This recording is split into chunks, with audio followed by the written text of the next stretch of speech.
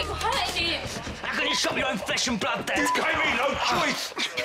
I swear I'm doing this for your own good, Aaron. Maybe I didn't do enough when you was growing up, but I'm stepping up now. Maybe this will make you see sense. What, are you thick as well as spineless, are you? Dad, I'll go down for this. And in prison, there's a lot of blokes, a lot of them that think like me. So, yeah, good one, Dad. Great move. Classic Dad of the Century stuff, that is.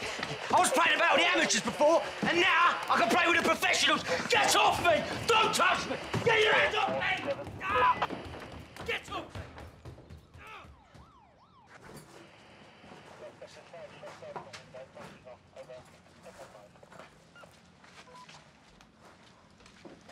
You've done the right thing, Mr. Monroe. We'll be in touch.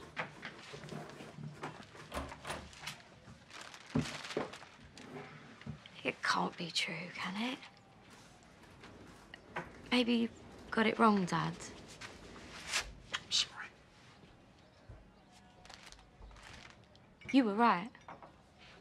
And you knew. I didn't know anything till New Year's Eve when I found out he was the one with the detonator. He was gonna kill people I love. And you helped cover it all up. That's not how it happened. I was gonna go away with him.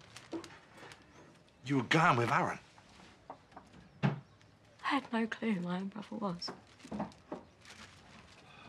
And you. Who even are you?